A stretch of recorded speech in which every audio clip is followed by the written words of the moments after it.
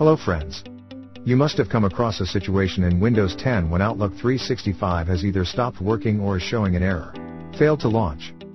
Though there is no specific reason for this issue, experience shows us the common reasons. There are issues with the Microsoft Office application. Outlook profile has become corrupt. The Outlook data file is damaged or corrupt.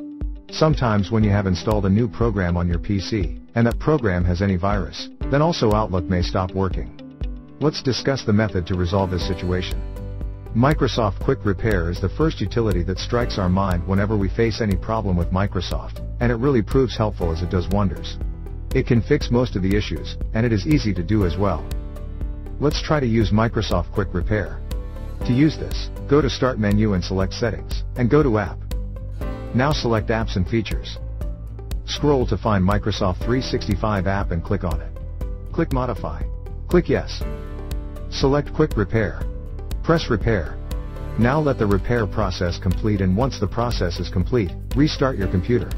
If Outlook still does not open, then you should try online repair.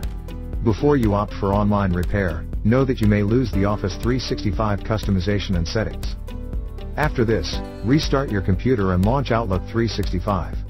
We have learned that repairing Outlook 365 application on Windows 10 is not difficult, but what if the problem persists even after repairing? This can be due to a corrupt PST file in Outlook 365 that stops Outlook from working properly. So we are going to discuss how to repair corrupt PST files. Kernel for Outlook Repair is very powerful yet easy to use. It can recover your complete data from corrupt PST files in no time without any change in its original form.